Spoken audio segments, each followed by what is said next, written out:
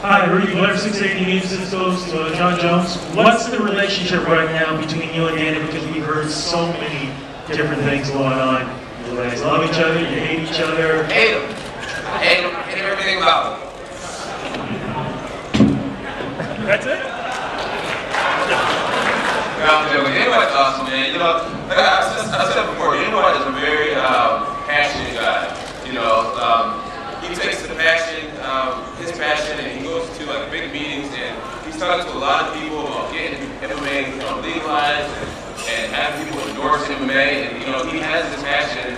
His passion is honestly the reason why we're all here right now.